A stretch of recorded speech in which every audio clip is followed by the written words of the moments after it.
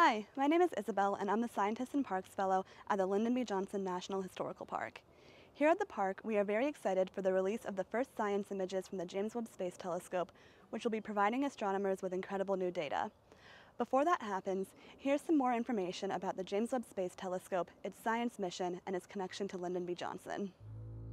Lyndon B. Johnson was a longtime supporter of space exploration. LBJ was a proponent of increasing federal funding for NASA and was a supporter of the Apollo missions. In 1958, while he was a U.S. Senator, Senator Johnson spoke at the United Nations to urge for international cooperation, and in 1967 he signed the Outer Space Treaty. LBJ stated that this treaty means that the Moon and our sister planets will serve only the purpose of peace and not of war. As Vice President and later President, Lyndon B. Johnson worked with James Webb, for whom the James Webb Space Telescope is named. James Webb was the second administrator of NASA and was appointed by John F. Kennedy. He held this position during John F. Kennedy and Lyndon B. Johnson's presidencies from 1961 until 1968. James Webb wanted to build a space agency that wasn't just focused on the moon landing. He wanted to find a balance between scientific research and human exploration. The James Webb Space Telescope helps further his goals of scientific research. James Webb had a well-documented relationship with Lyndon B. Johnson, and he has even visited the LBJ Ranch. In fact, he is one of the many visitors to the Texas White House, the building right behind me, and he even signed a friendship stone while he was here. LBJ also hosted several other individuals involved with the space program, and they signed friendship stones as well, including astronauts John Glenn, Alan Shepard, Don Isley, Wally Schirra, and Walter Cunningham.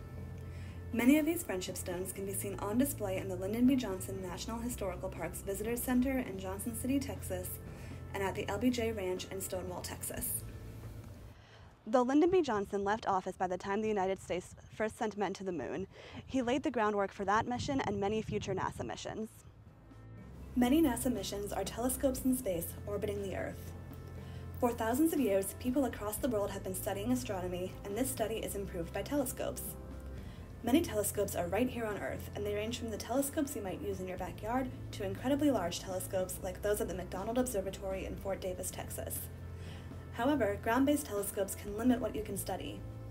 Space telescopes allow us to explore even more of our universe by observing objects at wavelengths that are absorbed by Earth's atmosphere, like infrared and ultraviolet light.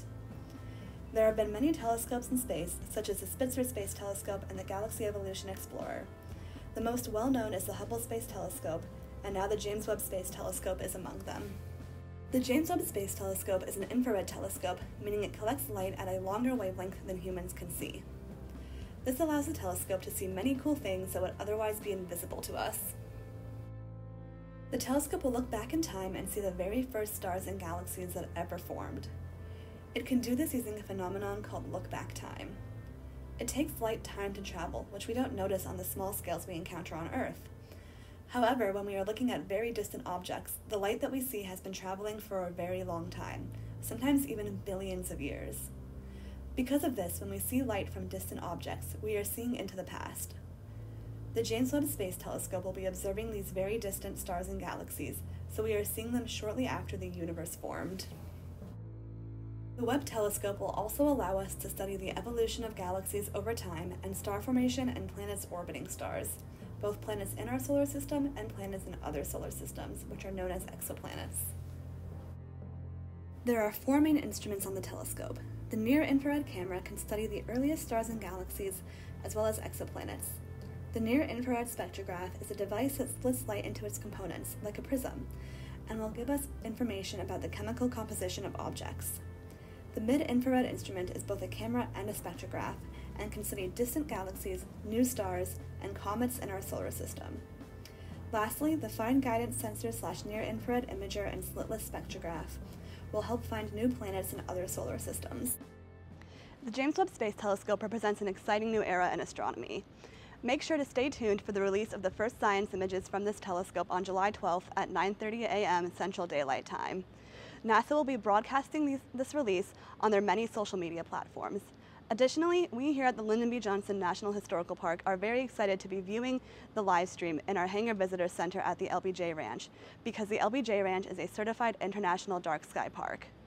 Thank you so much for watching, and we hope to see you soon.